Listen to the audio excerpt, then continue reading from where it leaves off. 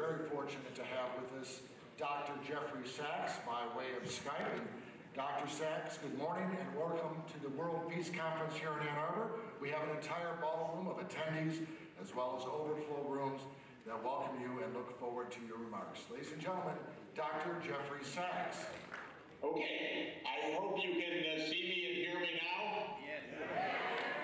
Good, thank you. You made it. Thanks to the technician for figuring out the problems, and thank you for the invitation to be with you and for graciously enabling me to come in by Skype. Could I ask you to turn your microphone off on your side so that I hear an echo? Okay, I hope that will do it. Oh. Please turn your mic off.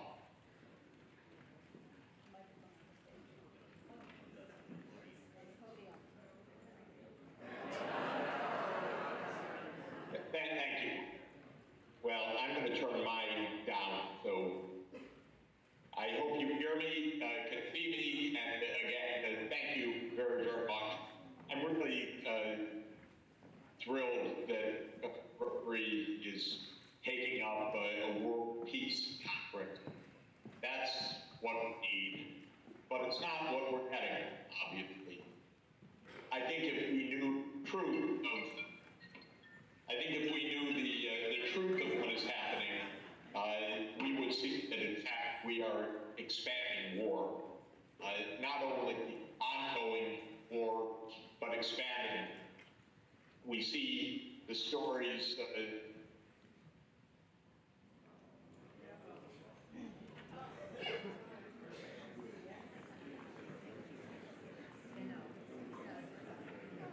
they have reduced control on the CIA of drone strikes. We have seen massive civilian deaths, but reporters don't get to these sites. Our government lies every day, and it lies badly, I can tell you. And we're killing lots of people in an expanding, useless, stupid war of seemingly endless engagement in the Middle East. And therefore, the cause of peace is more urgent than ever. You know, the CIA is basically a private army of the president. And that's always a frightening fact. It's especially frightening with this president, because I don't believe we can have any confidence or faith in good judgment. And we need to expose what's happening, and we need to change what's happening. There's a great expression by former Vice President Biden, which many of you know. He says, show me your budget, don't tell me your values, show me your budget, and I'll tell you your values. In other words, what are you really doing? Where are you putting the money? And then I'll tell you about your real values. Let me give you some numbers of our budget that I'm sure you know. We are spending something on the order of $600 billion a year right now on anti-gun author.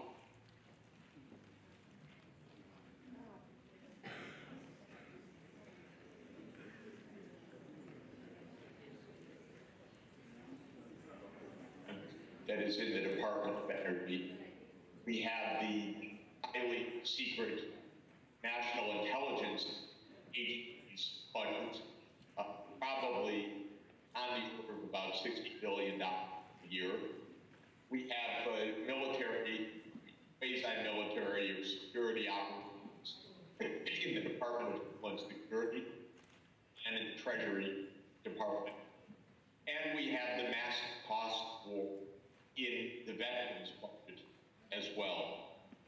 If you add up all of these categories, the total comes to about $900 billion a year, which for our $18 trillion economy is about 5% of GNP. And of course, it is greater than the military spending of the next 10 countries combined in the world, easily. If you look at our development assistance budget, the area where Rotary works so heroically, for example, in your long-standing and nearly completed efforts to end polio, the U.S. development aid budget is right now on the order of about $30 billion. And that is about 1/7 of 1% of GDP. So instead of 5% of GDP, we're in development aid at less than 0.2% GDP.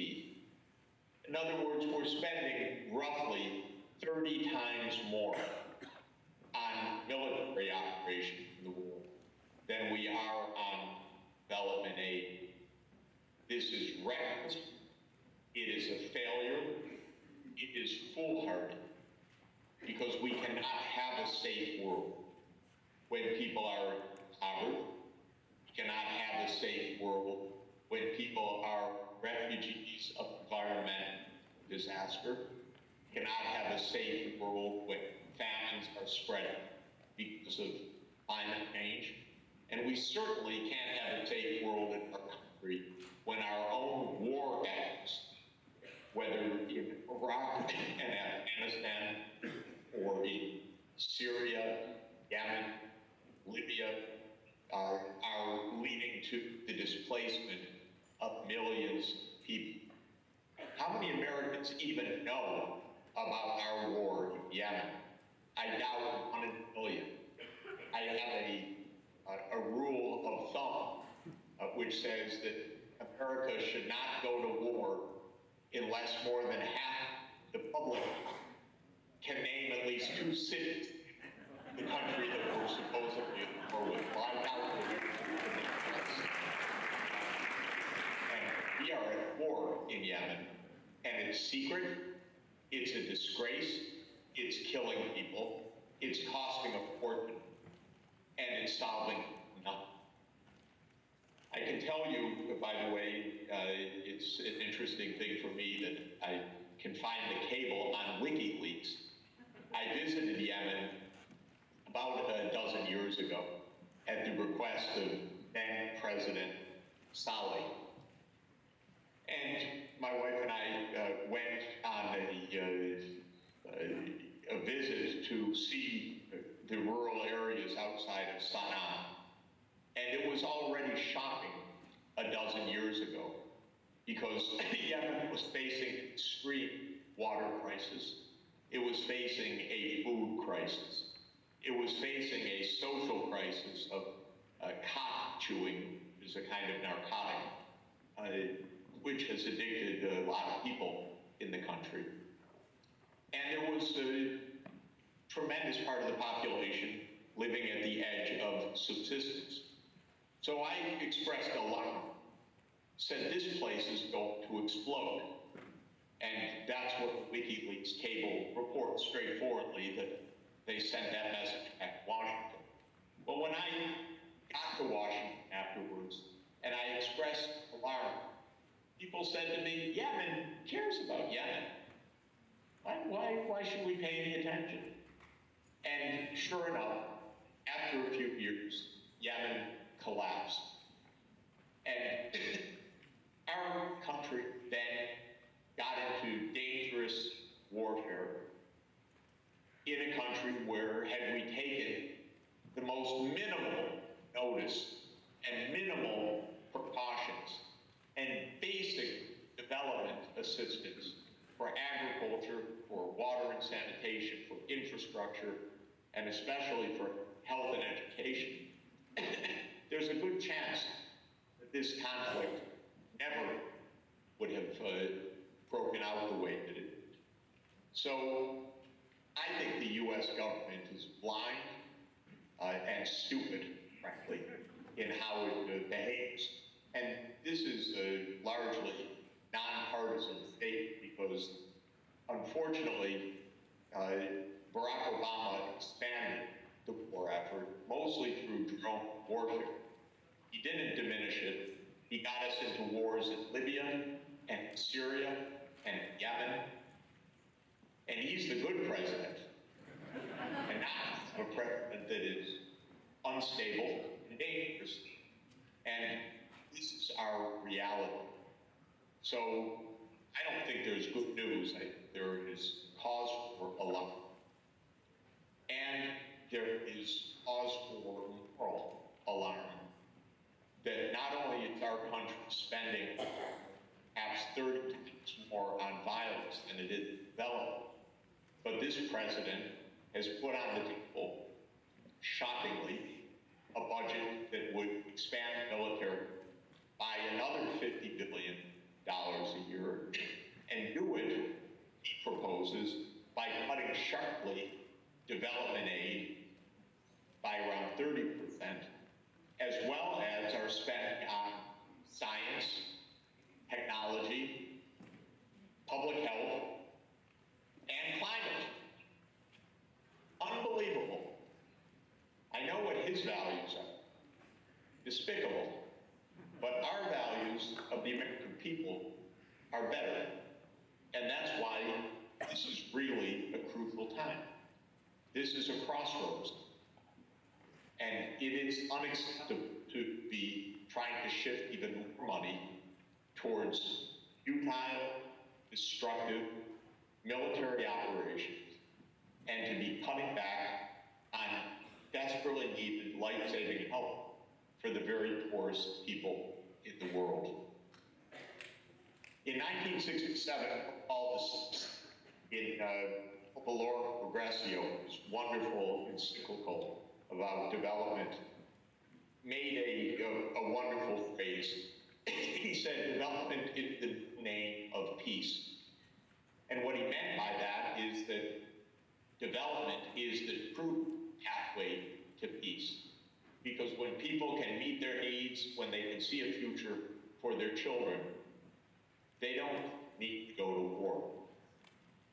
And for us, I think that we need to take up this idea, update it also, because I like to say sustainable development is the new name for peace. And I think Pope Francis's remarkable encyclical Laudato Si speaks to our minds and to our hearts on exactly that point. Why sustainable development? Because in our generation, we have to pay as much attention to social justice and environmental sustainability as to economic development per se.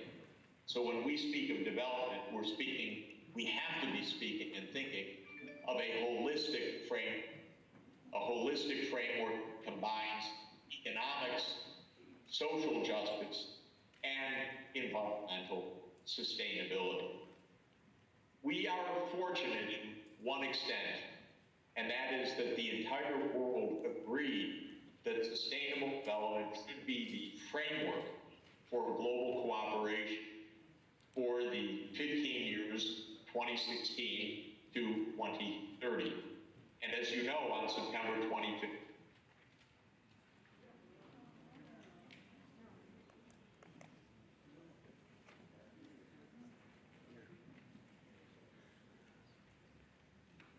this purpose. And a few weeks after that, the same global community, all 193 member states of the United Nations, adopted the Paris Climate Agreement. The SDGs and the Paris Climate Agreement are the true way to peace, because they call on us to end poverty, to ensure universal access to health and education, to promote decent jobs for young people, and to ensure that we succeed in the fight against climate change and in fight to conserve biodiversity. So I believe that the Sustainable Development Goals are our true lodestar, the Northern Star, for our direction for the years ahead. And as Special Advisor to UN Secretary General Antonio Guterres, I'm traveling all over the world to work with governments that are working hard to implement the Sustainable Development Goals. And this should be our cause for the universal achievement of these goals. Rotary International has a historic and phenomenal and inspiring track record of accomplishment, whether it's the polio campaign, whether it's water and sanitation, or education, or other development efforts. Rotary International chapters around the world visited many of them. I am such an admirer and in such gratitude to the organization. This is what we need to organize ourselves for in the coming years. I believe that there are three really central challenges internationally that I hope that Rotary will take on and in its inimitable way champion and enable success. One of them is universal access to health coverage, something we haven't even achieved in the United States. Have a sense of fairness rather than the crude unfairness that was on display in Washington in recent days. Really disgusting unfairness. Cut taxes for the rich so that 25 million people can be thrown off the health care coverage. No thank you. That's grotesque. Ryan and Trump should be ashamed of themselves. Despicable what they propose. We have a mandate in SDG 3 for universal health coverage. And Rotary knows from its work in polio and vaccines and other areas that this is achievable at low cost around the world. We also have a mandate, SDG 4, universal completion of primary and secondary school by every girl and boy on the planet. That is vital for kids. It's vital.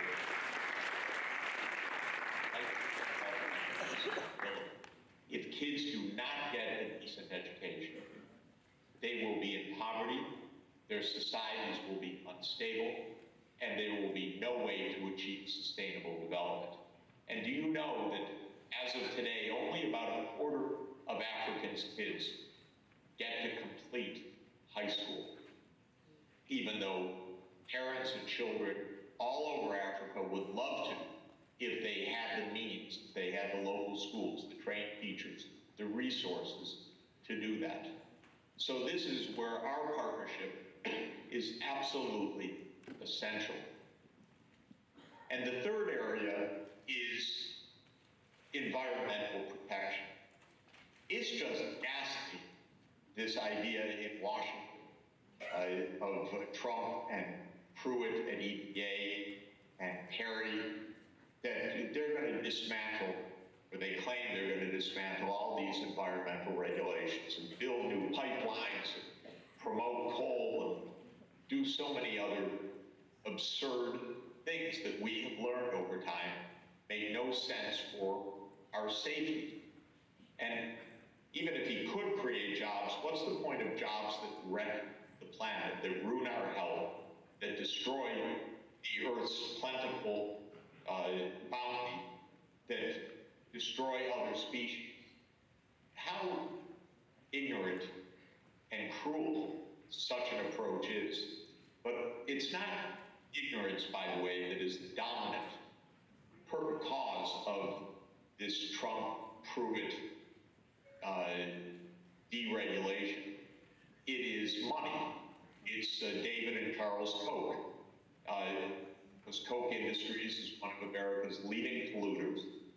And these two billionaires have recklessly and absolutely disgustingly gone on a war against environmental regulation out of some rhetoric of free markets, but out of their narrow, greedy self-interest And that's a war on us.